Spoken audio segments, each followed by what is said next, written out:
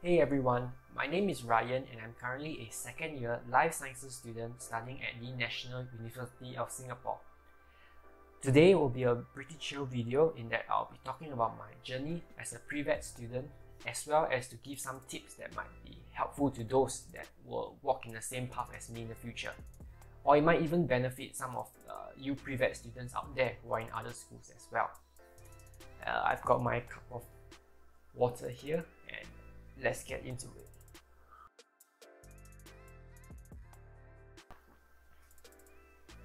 Okay, so what is the concurrent degree program? The concurrent degree program is basically a collaboration between the National University of Singapore and the University of Melbourne. And what this program is all about is that basically you need to spend about 1.5 years studying life sciences at the National University of Singapore first, before moving on to the University of Melbourne to study for your Doctor of Veterinary Medicine. In addition, during the course of your study in NUS, there are certain conditions that you need to fulfill as well. One of them being that you need to maintain a 4.0 GPA out of 5, and that your second modules have 3 times more weightage than your first year modules. Additionally, at the end of your third semester, you need to take the Casper test as well, which is basically a situational judgment test that will put you through numerous tough scenarios, and you need to respond in a way that shows that you have good empathy and also good communication skills. So where I am right now, basically I just finished my third semester at NUS, and next week I will have to sit for my situational judgment test. Thereafter, my next semester will be spent studying the first year of Doctor of Veterinary Medicine at the University of Melbourne. So applying for the concurrent degree program is actually quite similar to applying for your vet schools as well. Just like any other applications, you need to submit your resume, your results, as well as a personal statement explaining why you want to join this program. This is also followed by an interview, and during the course of my interview, I felt as though they mainly wanted to find out how committed I was to the program and whether I could handle the stress, since the program has a very high workload. So as for tips, I would think that you need to have at least 80 hours of experience with animals to show that you have had a long-standing interest with working with animals. And you also need to include any experience that demonstrates that you have been interested in this particular field for a very long time. For me, for instance, when I was really young, about maybe 11 or 12 years old, I actually started this neighborhood group with my friends. Basically what we did was we patrolled the neighborhood, searching for any abandoned animals, and we also fed stray animals along the way.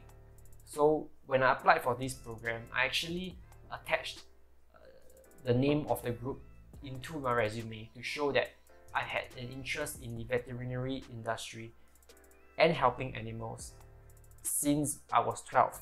Another tip would be to have a clear reason of why you want to be a vet. So this would mean reading up about the field and having a rough idea on what you would like to do once you graduate from the program. So in the first semester, this coincided with the COVID-19 outbreak, so numerous restriction measures were in place. As such, I actually spent this semester at home studying, and during this semester, I overloaded by one module. So maybe to provide some background information, all guys in Singapore have to spend 2 years serving national service once they complete high school. As such, when I left national service, I felt as though my brain became really slow, and because of that, when I stepped into university, the workload really hit me like a truck. So I initially felt really anxious and did not know what to do. So this was actually aggravated when I attended lectures and I saw how my fellow peers were asking questions that I couldn't even think of. I felt as though I was really falling behind the crowd. And this really accumulated until one day I decided that enough was enough. I decided to write a letter to myself in 5 years, and when I was writing the letter, I decided to dump all of my feelings and emotions in there. Once I was done writing the letter, I resolved to find ways to mitigate my stress so that I could better handle my workload. And one thing that I found to have really helped was to actually let go of the high expectations that I had towards myself. And I actually mentioned this in a previous video, so do check it out if you are interested. And I actually found it really strange how to do better, you must learn to not care about doing well in the first place. It's a bit paradoxical. So in the second semester, I overloaded by 2 modules. Even though this semester was the most hectic, I felt that I actually had the most fun during this period. So why is that so? I felt that this was partly because I learned to let go of the high expectations on myself.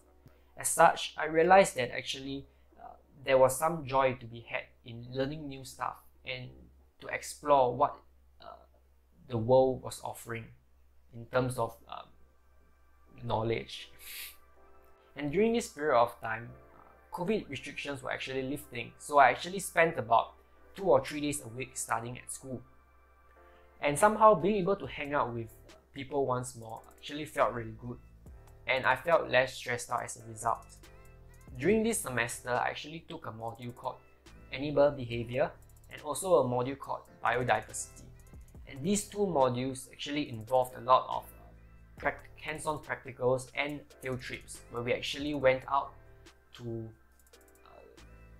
look at the, wild animals and plants in action. So, for example, for our animal behavior module, we actually did a project where we researched on monkey behavior. So, what happened during this project was that we had to frequently go to McRitchie Reservoir to film and to observe how the monkeys behaved over there as part of our research project. So I felt as though having these periods of time outside of school in nature actually was pretty relaxing, and a lot of my stress was reduced because of these mini field trips. Oh, and there was also a crazy period of time when we realized that we had to submit our project 1 week after recess week, which is a break allocated by the school to allow us to study for our midterm exams. And because we had to submit the project the week after recess week, we ended up spending the entire exam week after recess week, carrying out our research project, which means to say that every day we basically go to school, sit for our exams, before proceeding on to McRitchie Reservoir to carry out our research for the remaining half of the day. This period of time was actually the most stressful because we had to juggle between our exams and also our research project. And even though workload during this period of time was really stressful, I felt as though I was having a lot of fun because doing research in nature actually took my mind off studies for a while, and I don't really know how to explain it, but yeah, it was enjoyable. This was also the semester where I began to pursue my other interests as well, and realized that by pursuing other interests that were outside of my studies, you actually end up doing better during exams because somehow your mind feels as though your entire life is not just all about studying. And I actually did something really crazy during this period. So I actually had an upcoming exam the next week, but I chose to attend an 8-hour workshop on shelter medicine the weekend before my exam. Even though attending this workshop meant that I had lesser time to study, I actually ended up performing really well for the exam, and I think it could have been attributable to reduced stress spent doing what I love doing, which is basically learning about animals. and how to help them.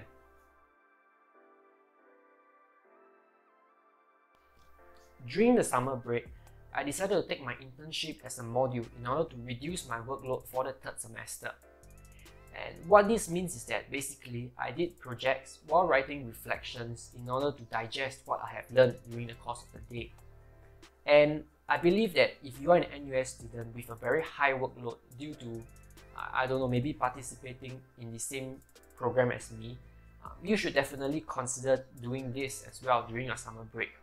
Or to perhaps take online modules such as edX or Coursera in order to reduce your workload.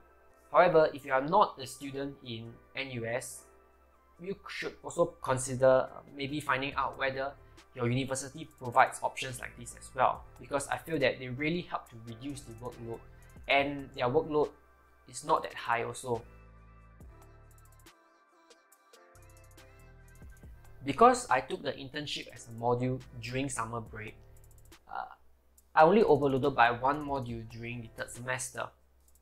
And because of how hectic my second semester was, the third semester felt much slower as a result. And during this semester, I actually battled with a really huge enemy, and that was procrastination. So why did this only become a problem in the third semester? Well, during the third semester, I took more public health modules and also a lab module. And these modules are actually more project and assignment oriented. As such, I had a lot of essays and projects to do. And because of how the nature of assignments and projects, in that their workload is pretty big and that there is a set deadline that often feels very far off when they first assign you the project, there is this constant urge to procrastinate and to not do anything until the very last minute. So this is what many of us experience, and because of that, I managed to identify it really early on as well because of the experiences of my seniors. So it was also during this period of time that I decided to try to break my project down into many mini assignments and to set multiple mini deadlines for them. And basically this was how I tackled assignments and projects. During this semester, I also had to clear my coding requirements, and I found that I really struggled with this part because coding is a skill in itself, and for you to try to learn how to code within like 13 weeks was pretty challenging, I would say. And also, as part of my requirements to finish this module, I actually had to code an application as a final project, and it was during this period that I felt pretty stressed.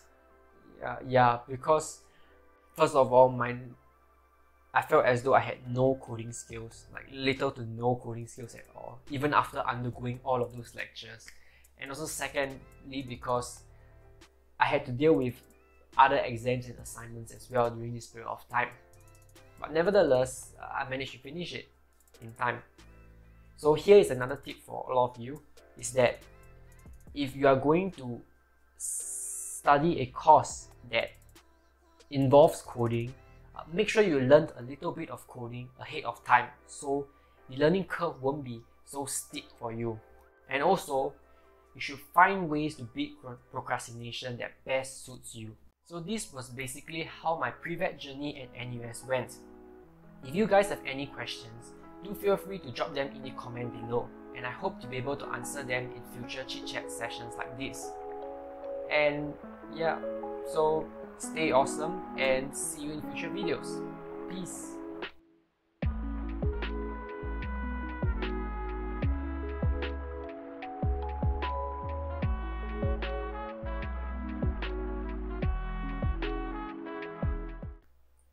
Basically, this was